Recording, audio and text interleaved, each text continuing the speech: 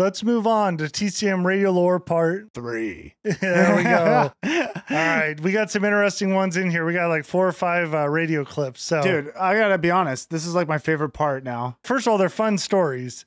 And you get to elaborate, like, is this somebody in the game or is this just a random story? Is this maybe a new killer in the game? Yeah, it's just weird stuff's happening, man. I just like the stories. It's like you're listening to like an audiobook. It's true.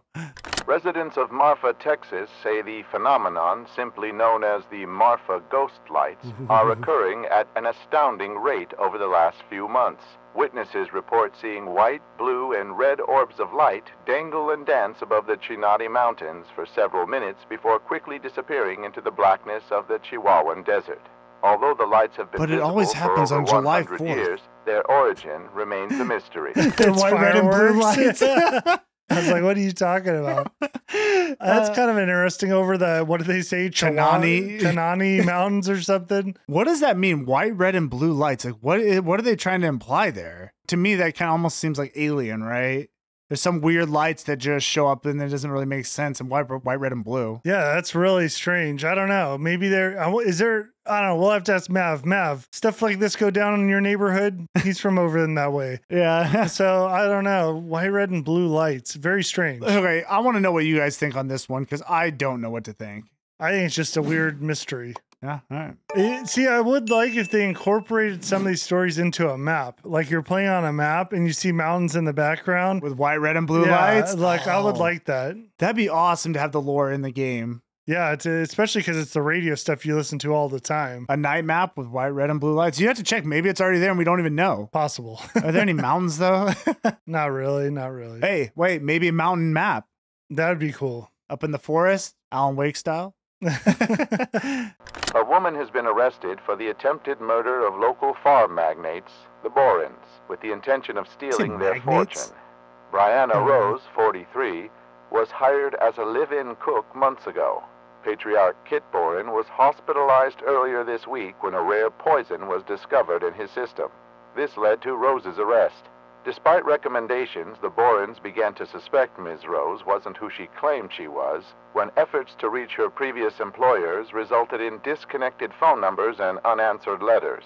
Mr. Borin is expected to fully recover. Okay, so we have a killer who's poisoning families. I think we just have a bad nanny. But you know what I think? If we had a killer come into the game where their ability is to take the med bottles and they can poison them. So when a victim takes it, it actually drops their health.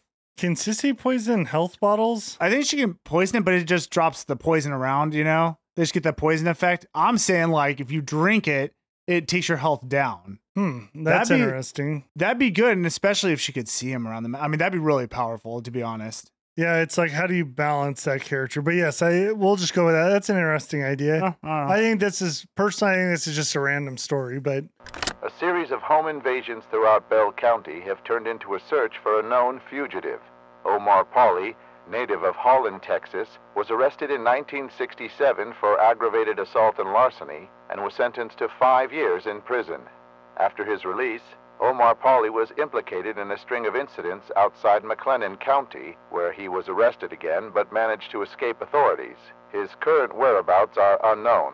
Okay, so we have Omar Polly on the loose.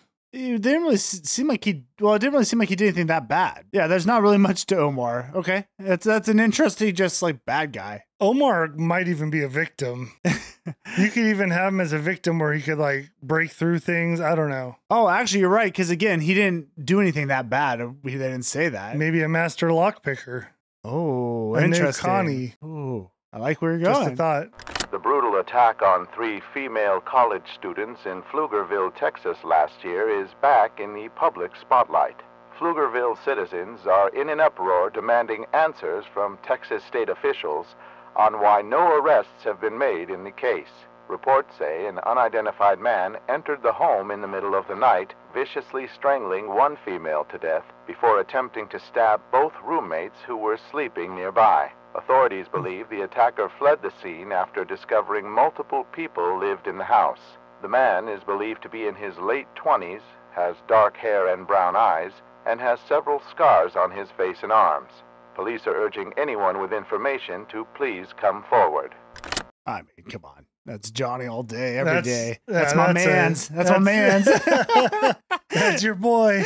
Dude, yeah, strangled someone, stabbed a couple, and then there was too many people for him. That's not the Johnny I know. Yeah, if that was you, you'd have just gone buck wild. Everyone dead. Everyone.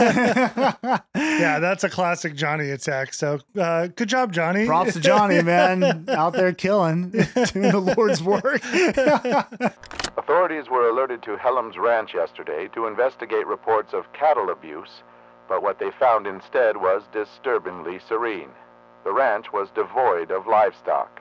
Instead, 13 men, all dressed in plain white clothes, were sitting in chairs spread throughout the property. Each one was wearing a simple rope belt, a pair of sunglasses, and holding a copy of King James Bible. No man showed signs of abuse, neglect, or trauma.